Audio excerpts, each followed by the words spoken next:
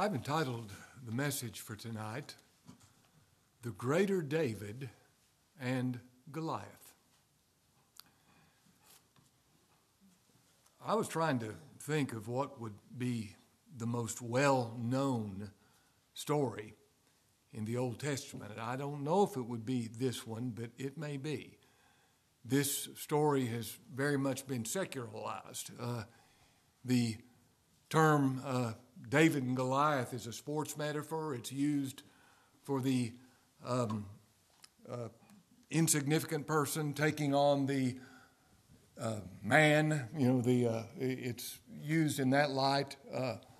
Against all odds, the underdog taking on the favorite, David versus Goliath. We're getting ready in a couple of months for March Madness, and we'll hear that quite a bit when the 16 seed takes on the number 1 seed.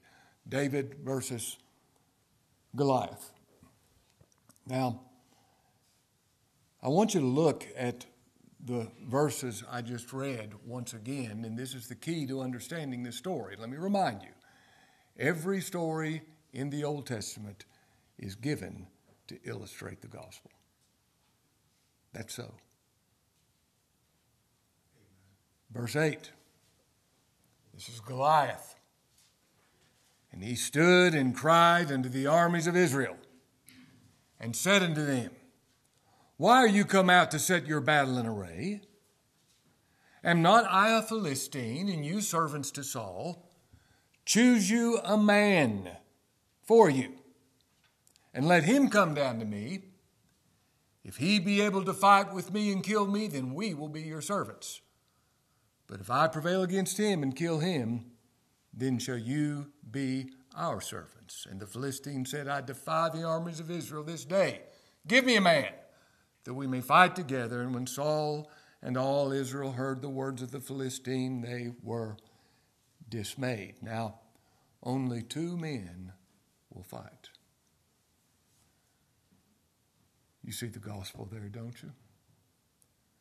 Only 2 men will fight. Not Israel against the Philistines, but David versus Goliath. If David wins, all of Israel wins.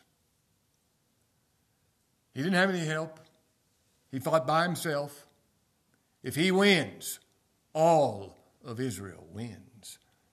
If he loses, all of Israel loses. And the key word in that passage of Scripture is found in verse 9, if he be able. There's the key. If he be able. Is Christ able to defeat sin and save his people? That's the issue. His ability. Now, David has not yet come onto the scene when we read this passage of Scripture, but I believe he's one of the greatest types of Christ in all the Word of God. He's prophesied in 1 Samuel 13. Would you turn there? This is after Saul has been rejected for presuming to offer an offering. Only a priest could do that, and he thought he could do it, and he's rejected by God because of that. If you come into God's presence or attempt to come into God's presence apart from the Lord Jesus Christ, you'll be rejected too. There's only one way into God's presence, Christ alone. Now here we read of this first prophecy with regard to David. And I can't find the verse. Here it is, verse 14. But now thy kingdom shall not continue. The Lord hath sought him a man after his own heart. And the Lord hath commanded him to be captain over his people, because thou hast not kept that which the Lord commanded. Now here we have David prophesied. After Saul's been rejected, David is prophesied. Look in the last part of chapter 15, verse 34. This is after Saul failed to kill the Amalekites, and we're going to consider that next time when we consider Samuel. Then Samuel went to Ramoth, and Saul went up to his house to Gibeah of Saul. And Samuel came no more to see Saul unto the day of his death. Nevertheless, Samuel mourned for Saul, and the Lord repented that he'd made Saul king over Israel. And the Lord said unto Samuel, How long wilt thou mourn for Saul, seeing I have rejected him from reigning over Israel? Fill thine horn with oil, and go, and I will send thee to Jesse the Bethlehemite, for I've provided me a king among his sons. Now, who was born in Bethlehem? That's the home of the Lord Jesus Christ. And Samuel said, How can I go? If Saul hear it, he'll kill me. And the Lord said, Take an heifer with thee, and say, I'm come to sacrifice to the Lord. And call Jesse to the sacrifice, and I'll show thee what thou shalt do, and thou shalt anoint unto me him whom I name unto thee. And Samuel did that which the Lord spake, and came to Bethlehem, and the elders of the town trembled at his coming, and said, Comest thou peaceably? And he said, Peaceably. I'm come to sacrifice unto the Lord. Sanctify yourselves, and come with me to the sacrifice. And he sanctified Jesse and his sons, and called them to the sacrifice. Now, of this you can be sure. Jesse had no idea that David was going to be the one that God called. All of his other sons were brought there, but not David. Verse 6, And it came to pass when they were come that he looked upon Eliab and said, Surely the Lord's anointed is before me. But the Lord said unto Samuel, Look not on his countenance, or on the height of his stature, because I have refused him. For the Lord seeth not as man seeth. For man looketh on the outward appearance, but the Lord looketh on the heart. Then Jesse called Abinadab and made him pass before Samuel. He said, Neither hath the Lord chosen this. Then Jesse made Shammah to pass by, and he said, Neither hath the Lord chosen this. Again Jesse made 7 of his sons pass before Samuel, and Samuel said unto Jesse, The Lord hath not chosen these. And Samuel said unto Jesse, Are here all thy children? And he said, There remaineth yet the youngest. We know it's not him. He didn't even bother to bring him. Behold, he keeps the sheep. A shepherd. And Samuel said unto Jesse, Send him and fetch him, for we will not sit down till he come hither. And he sent and brought him. Now he was ruddy and withal of a beautiful countenance, and goodly to look on. And the Lord said, Arise, anoint him, for this is he. Now what a description we have of the Lord Jesus Christ. Ruddy. That's where the word Adam comes from. The second Adam, the Lord Jesus Christ. And I love the way it's pointed out that he was beautiful countenance. The beauty of the Lord Jesus Christ. And I wish I could describe his beauty the way he ought to be described. But this represents his attributes, his holiness, his absolute sovereignty. Beloved, you're in his hand right now. He can do with you whatever he's pleased to do. He controls everything. That's who he is. His absolute justice. All sin must be punished. He's all powerful. Whatever he wills, he has the power to cause it to come to pass. His independence. He has no needs. Oh, the beauty of the Lord Jesus Christ. And I love this phrase that he's goodly to look upon. Looking unto Jesus. Is there anything better than that? To be enabled to look upon him and know that you're complete in him. Know you need nothing else. His beauty. You see his beauty as your Savior. Now that's the description of David. He's ruddy, of beautiful countenance, and goodly to look upon. And that's what faith is looking upon him. Now look in verse 13.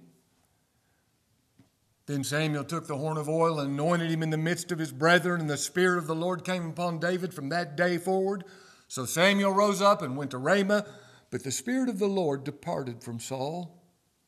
And an evil spirit from the Lord troubled him, and Saul's servant said unto him, Behold, now an evil spirit of God troubleth thee. Let our Lord now command thy servants which are before thee to seek out a man who is a cunning player on a harp. And it shall come to pass when the evil spirit from God is upon thee, that he shall play with the hand, and thou shalt be well. And Saul said unto his servants, Provide me now a man that can play well. and bring him to me. And they answered, and one of the servants and said, Behold, I've seen a son of Jesse, the Bethlehemite, that is cunning in playing. Now, once again, what a description of the Lord Jesus Christ.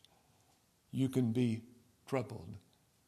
Oh, he's cunning in speaking peace to the troubled soul. But not only is he cunning in playing, he's a mighty, valiant man and a man of war, a mighty conqueror. Prudent in matters, or prudent in words. He said, the words that I speak unto you, their spirit and their life. And the Lord, a comely person, a beautiful person, and I love this, the Lord's with him. God was in Christ, reconciling the world to himself. Now, all this took place literally, without question. It's an actual historical event, but what a beautiful sight we're given of the Lord Jesus Christ from this passage of Scripture. Verse 1 of chapter 17.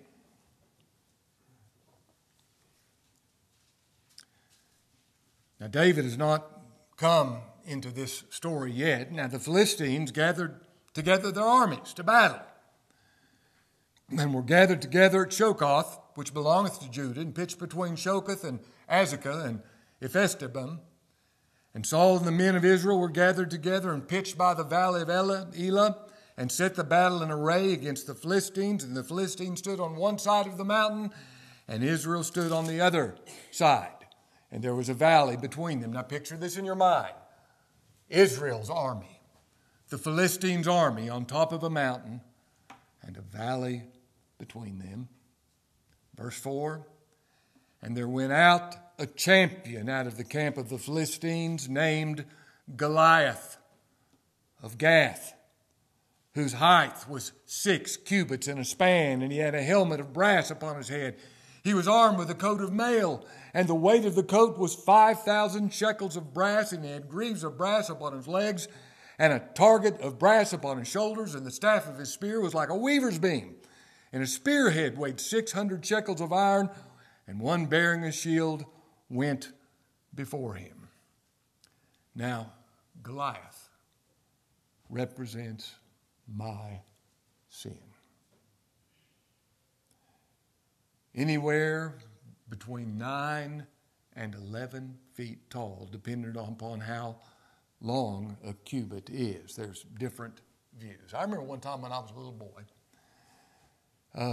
there was a man that was 8'2" that came to Gateway, a grocery store, and he was called the Gateway Giant. And I can remember seeing him, 8'2". And he had a robe on with a crown, and I remember his shoes were size 22. 8'2", biggest man I've ever seen, but he was so frail looking. And I remember thinking he seemed so unhappy. But that's not the way this giant was. He was at least 9 feet tall. His armor weighed 180 pounds.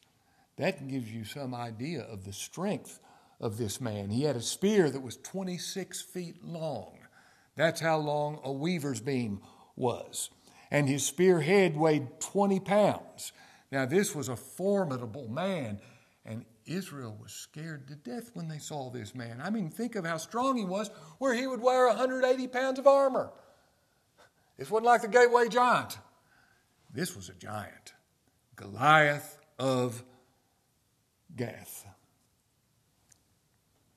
Verse 8 and 9, and he stood and cried unto the armies of Israel and said unto them, Why are you come out to set your battle in array? Am not I a Philistine, and you servants to Saul? Choose you a man from you, and let him come down to me. If he be able to fight with me and kill me, then we will be your servants. But if I prevail against him and kill him, then shall you be our servants. And the Philistine said, I defy the armies of Israel this day. Give me a man that we may fight together. God has only dealt, now you listen to me, God has only dealt with 2 men. The first Adam and the second Adam. 1 Corinthians 15:22, for as in Adam all die, even so, in Christ shall all be made alive. Now, you think about that statement. In Adam, all die. What Adam did, he did as a representative. When he died, me and you died. When he sinned, me and you sinned. Somebody says, I didn't sin. I wasn't even alive then. When he sinned, you sinned. In Adam, all die. He's the representative man. When he sinned, you and I sinned. When he died, you and I died. In Adam, how many die? All die. Even so, in Christ shall all be made alive. Now, not everybody's in Christ. Only the elect are in Christ.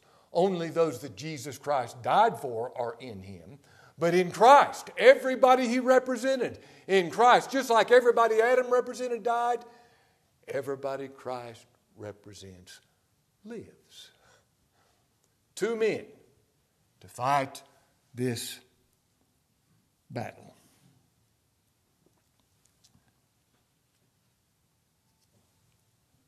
Verse 12. Now David comes in. Now David was the son of the Ephrathite of Bethlehem, Judah, whose name was Jesse, and he had 8 sons, and the man went among men for an old man in the days of Saul.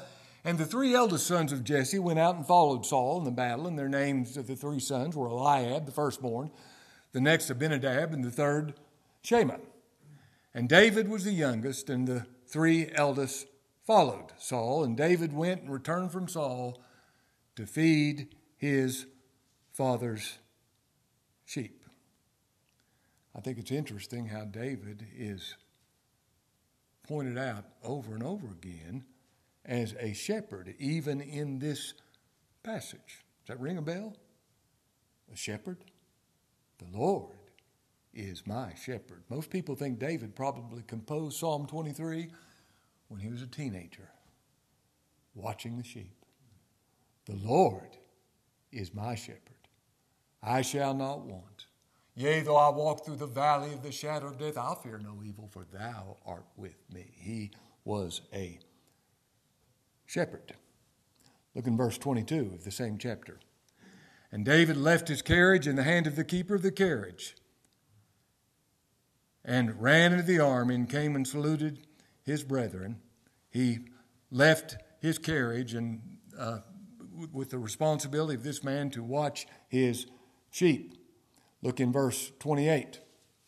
And Eliab, his eldest brother, heard when he spake unto the men, and Eliab's anger was kindled against David. He said, Why camest thou down hither? And with whom hast thou left those few sheep in the wilderness? I know thy pride, the naughtiness of thy heart, for thou art come down that thou mayest see the battle. Look at the way his brother slams him, those few sheep you're watching. Look in verse 34. And David said unto Saul, Thy servants kept his father's sheep, and there came a lion and a bear, and took a lamb out of the flock, and I went after him and smote him and delivered it out of his mouth. And when he rose up against me, I caught him by his beard, and I smote him and slew him. Well, don't you love to picture this in your mind? A lion comes out, he gets one of his sheep, he grabs him by the beard and smites him, kills him. A bear attacks him. He kills him with his bare hands. He was supernaturally enabled to defeat any enemy. Goliath's easy for him. If he can kill a lion, if he can kill a bear, Goliath doesn't have a chance against him because he's supernaturally enabled to fight like this. He was a shepherd. Now, verse 12. Or verse 14, and David was the youngest, and the 3 eldest followed Saul, but David went and returned from Saul to feed his father's sheep at Bethlehem. Verse 16, and the Philistine, this is Goliath, drew near morning and evening and presented himself 40 days. That's how many days the Lord was tempted in the wilderness. And Jesse said unto David his son, Take now for thy brethren an ephah of this parched corn, and these 10 loaves, and run to the camp to thy brethren, and carry these 10 cheeses unto the captain of their host, and look how thy brethren fare, and take their pledge. Now Saul and all the men of Israel were in the valley of Elah fighting with the Philistines. And David rose up early in the morning and left the sheep with a keeper. Oh, he was always faithful with the sheep. And took and went as Jesse had commanded him, and came to the trench as the host was going forth to the fight, and shouted for the battle. For Israel and the Philistines had put the battle in array, army against army. There they stood for 40 days. And David left his carriage in the hand of the keeper of the carriage, and ran into the army, and came and saluted his brethren. And as he talked with them, behold, there came up the champion of the Philistine of Gath, Goliath by name. And the armies of the Philistines spake according to the same words, and David heard them, and all the men of Israel, when they saw the man, fled from him, and were sore afraid. And the men of Israel said, have you seen this man that's come up? Surely to defy Israel is he come up. And it shall be that the man who killeth him, the king will enrich him with great riches, and will give him his daughter, and make his father's house free in Israel. That's a sermon, isn't it?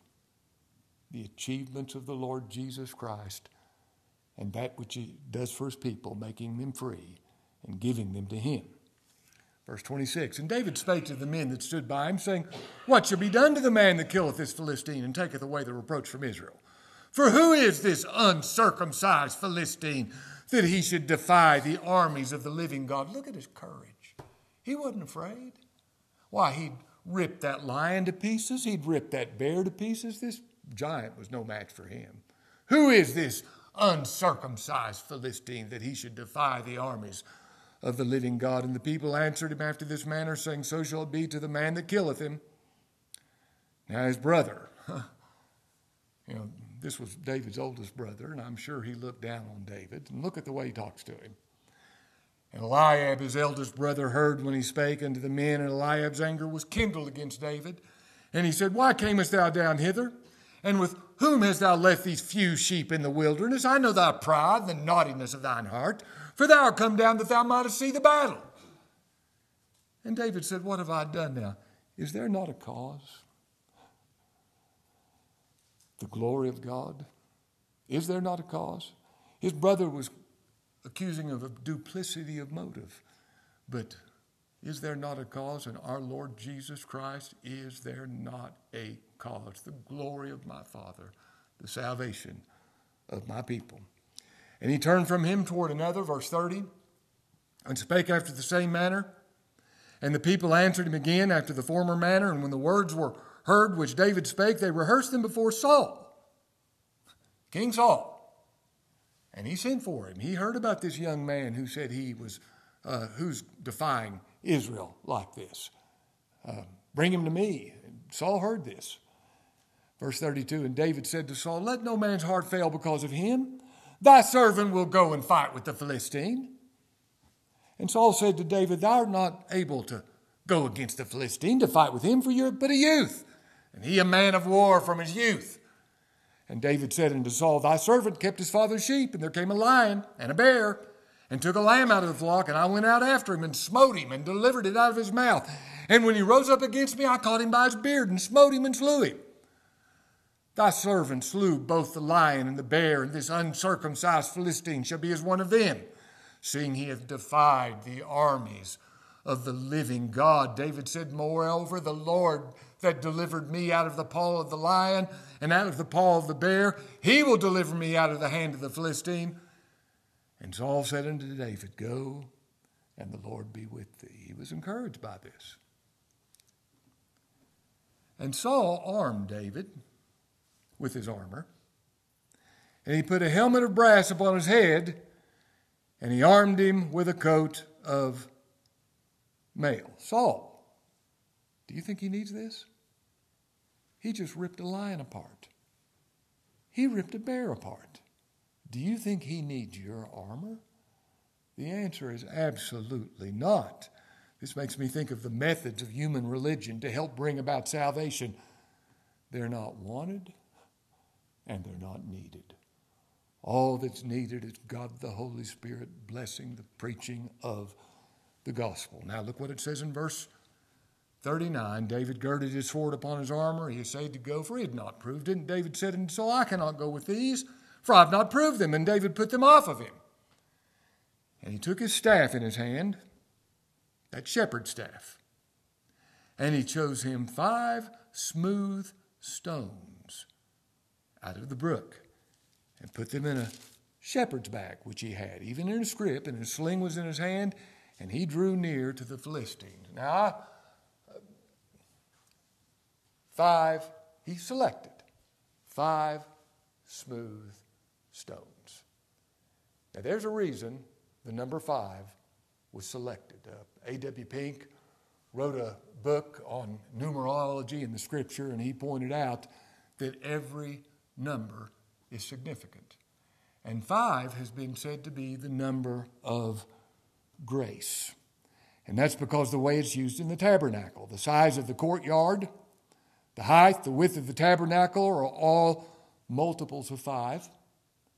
There are 5 curtains that cover the tabernacle. There are 5 ingredients to the incense that they made, the oil. The altar was 5 by 5 cubits, perfect 5 square.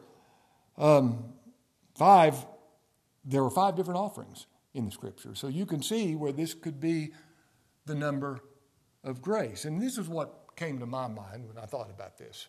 And I don't know whether the 5 has anything to do with this, but I like to think it does. In the great chain of salvation, there are 5 links. Whom he did foreknow, 1. Them he also did predestinate, number 2, to be conformed to the image of his Son, that he might be the firstborn among many brethren. Moreover, whom he did predestinate, them he also called. 3. Whom he called, them he also justified. 4. And whom he justified, them he also glorified. Now there's the great chain of salvation. Begins with God's foreknowledge, and that doesn't mean he just knew he's a time traveler and knew what was going to happen beforehand. Whom he did foreknow. This is talking about his love. Behold, I've loved you with an everlasting love. Those persons he loved, he predestinated for them to be just like Christ. Everybody he predestinates, he calls with irresistible grace. Whom he calls, he justifies. He makes it to where I'm sinless before God. And whom he called, justified, them he also glorified. Now he puts these 5 stones in this shepherd's bag with a sling. And I love to think of this sling as a type of the preaching of the gospel. He takes that sling and he slings that stone. Divine omnipotence directs it where it's supposed to go, and it hits the giant in the head and kills him. That's the preaching of the gospel. The stones of his grace being directed by irresistible power into the place where God would have it be. So he has his 5 stones, stones of grace, and a sling. He doesn't need a sword. He doesn't need a spear. He needs nothing like that. Let's go on reading. Verse 41. And the Philistine came on and drew near unto David, and the man that bare the shield went before him. Now think about this man. I don't know how much he weighed, but his armor weighed 180 pounds. He must have weighed 500-600 pounds, solid muscle, a 26-foot spear. He wasn't afraid of David. When he saw this young man coming out of him, he was offended. You bring this man out against me? Do you think he can fight with me? And the Philistine came on and drew near unto David, and the man that bare the shield went before him. And when the Philistine looked about and saw David, he disdained him. For he was but a youth, and ruddy, and a fair countenance. He's a pretty boy. There's nothing to him. He can't defeat me. And the Philistine said unto David, Am I a dog? Yeah, you don't know it yet, but you're no different than that. Am I a dog, that thou comest to me with staves? And the Philistine cursed David by his gods. And the Philistine said to David, Come to me, and I'll give thy flesh unto the fowls of the air and to the beasts of the field. Then said David to the Philistine, Thou comest to me with a sword and with a spear and with a shield, but I come to thee in the name of the Lord of hosts, the God of the armies of Israel, whom thou hast defied. This day will the Lord deliver thee into mine hand, and I will smite thee, and take thine head from thee, and will give the carcasses of the host of the Philistines this day into the fowls of the air and to the wild beasts of the earth. And here's why I'm doing all this, that all the earth may know that there is a God in Israel. Now, don't you love to think of David doing this? One man. And oh, he was so confident. He wasn't afraid of this man. Why? Because he had the name of the Lord behind him. The name of the Lord is who he is. The name of the Lord is his attributes. That's the name upon which we call. Whosoever shall call upon the name of the Lord shall be saved. We call upon his holiness, his sovereignty, his justice, his righteousness, his grace. He's coming in the name of the Lord. That's who he is. Goliath's no match for him. His sword and his spear is no match for him. And I love the way he says, this day the Lord will deliver you into my hands. This day. Now, this is a reference to the day of salvation. I know it happened on that calendar day when that took place. But the Lord lived 33 years upon the earth. But salvation was accomplished in a day. The day of his death. Now, he had to live those 33 years and live out that perfect righteousness and keep God's law perfectly. But what if he would have done that and went back to heaven? What good would that do us? None at all. This is the day of salvation, the day the Lord hath made. This day shall the Lord deliver you into my hands. And that is exactly what took place with the Lord Jesus Christ. The Scripture says on that day, listen to the Scripture, having made peace through the blood of his cross. Next time somebody asks you if you've made your peace with God, say no. Christ made my peace with God. He made my peace. And this is how complete this victory is. Because of the blood of his cross, every believer, according to Colossians 1:22, is holy, unblameable, and unreprovable in the very sight of God. This day, salvation in a day, the day of God, the day of the Lord Jesus Christ. I love that scripture. Who is he that can condemn? Bring it on. Who is he that condemneth? It's Christ that died on that very day. Yea, rather that's risen. That's the only answer I need. It's Christ that died. It wasn't Todd that died. It was Christ that died. Oh, the power, the glory, the sufficiency of his death to put away all sins. Yea, rather that's risen again. Who's even at the right hand of God, who also maketh intercession for us, being now justified by his blood. Now let me remind you, David didn't have any help here. You know, even that Philistine, he had his armor bearer going out with him. He tried to have some help. Not David. When he had by himself, Hebrews 1:3, when he had by himself, with no help from you, no contribution from you, there's nothing you did in this great work of salvation, when he had by himself purged our sins, he sat down. His work was finished.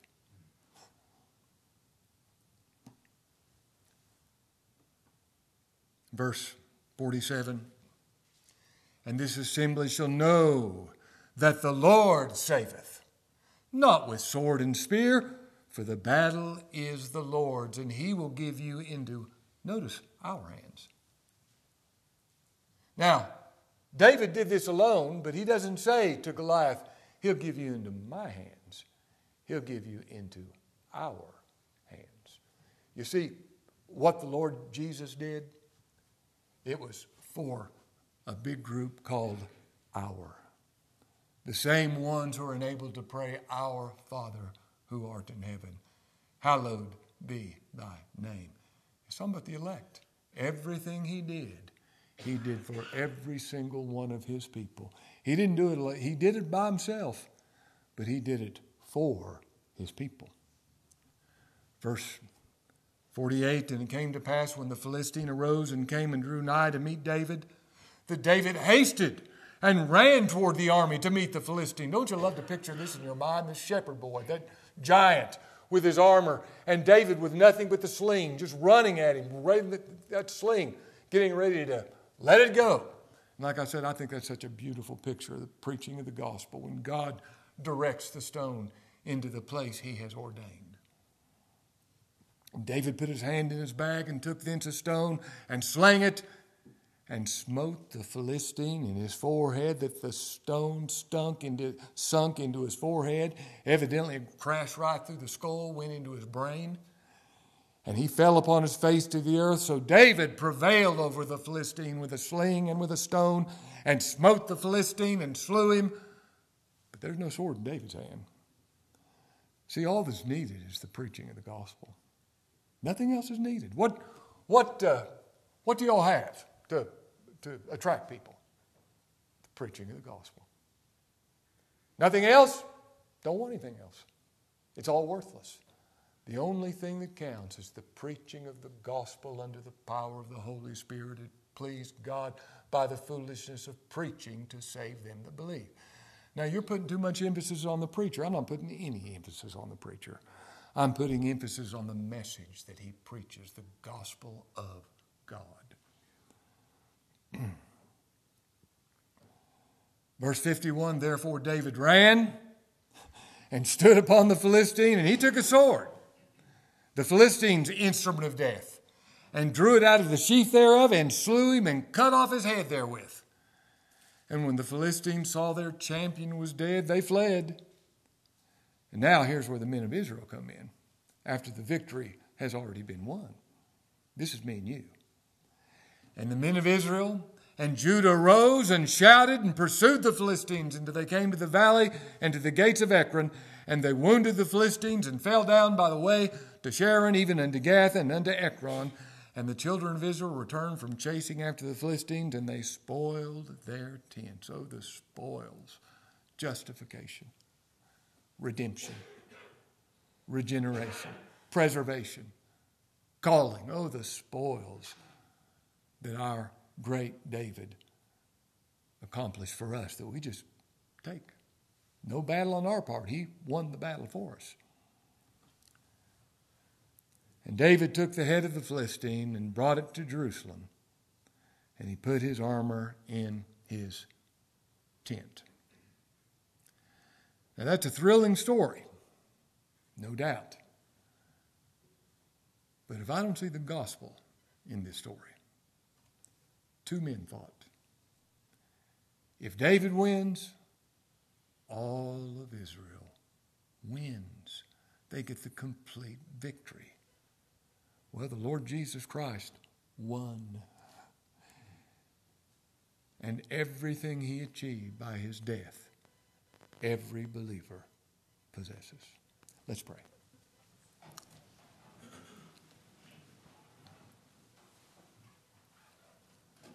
Lord, how we thank you for our greater David, David's Lord and David's Son, and how we thank you for the salvation that he accomplished.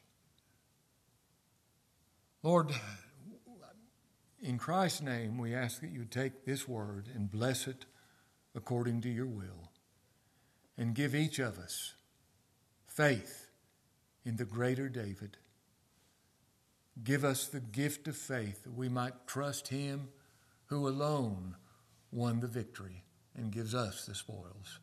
Bless this message for Christ's sake. In his name we pray. Amen.